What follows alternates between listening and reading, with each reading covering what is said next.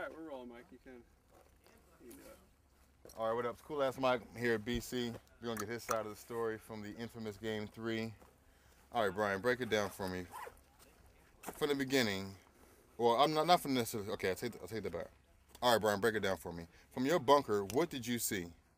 Well, I'm in the, normally play the corner behind the snake spot, so knew we were shooting a lot of people, and we lost actually our entire right side. I think we lost Justin and Tizzle Stick almost off the break. Right. And so only guy over there was Davey, and everything during like those final games, it's just crazy madness. I mean, you can't hear anything. You can't.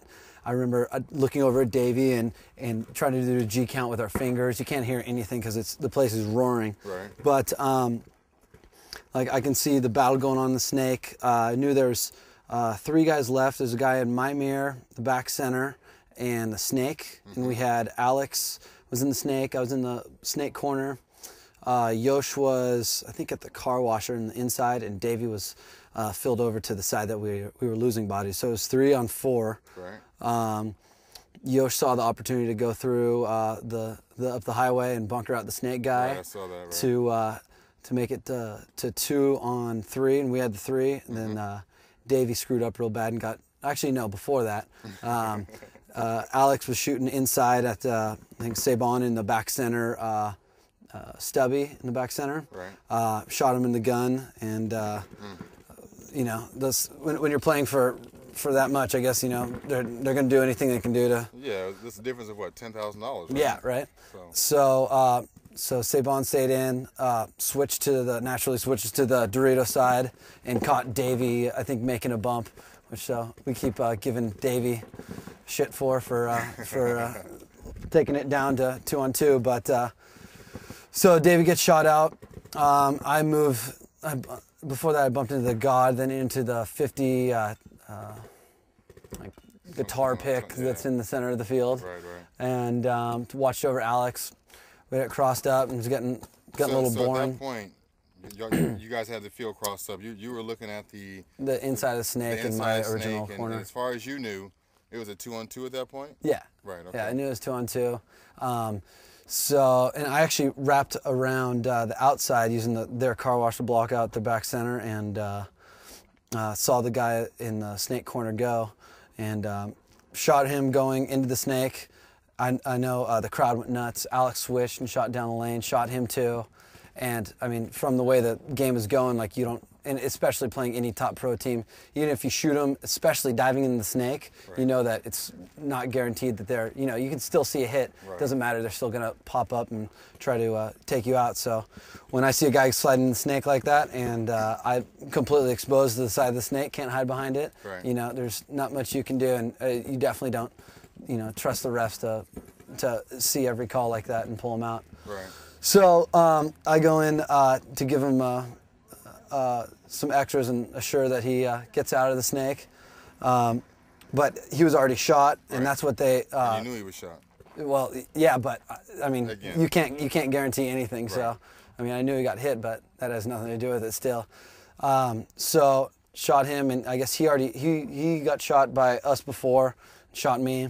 So did you know he got shot before? Yeah, like I said, you still can't trust fucking anybody. What I say, because I know as I watched the footage, I saw where Alex was shooting at him, and Alex was saying, "Hey, no, he's out. Mm-hmm. I mean, he was adamantly trying to get the referee on 2 different occasions to say he's out, and he's like, "What the fuck? I got to keep going back to shoot him," and he does. Mm-hmm. But you know, did you see any of that? Yeah, I could see Alex looking inside, and I see him switch, shoot down the line. I mean, we destroy the guy, but you know, playing any top pro team, you know, like Joy Division like that, you can't expect the guys to come walking out. Have you ever had an incident like that?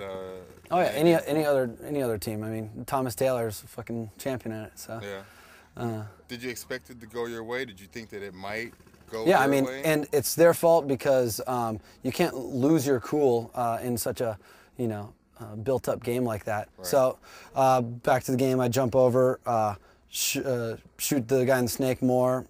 He shoots me. That's how they originally pulled the 3-for-1. Right. So it was going to be a 1-on-1, but Sabon was the last guy left, although he got shot previously by Alex. Right. And so that's what the 3-for-1 would have been on. So he would have been pulled, and there are 3 imaginary dead guys already. And so then Sabon loses his marbles and goes running down the field, shooting crazy, putting refs down, putting Alex down. Oh, you shot a ref too? Oh, everyone that was in the way was absolutely hysterical. I saw you got shot like 4 or 5 yeah. times. Well, the thing is, the first shot, he decided to raise down on me and put me down to my happy no-no spot, and that kind of made me all tucked down after I shot him while he's coming to the snake again. Right. So my gun goes down, he just absolutely annihilates me. And that's when all the refs jump on him because, I mean, he shoots me 30 times in the, Right. you know, in the balls in the face. Crazy.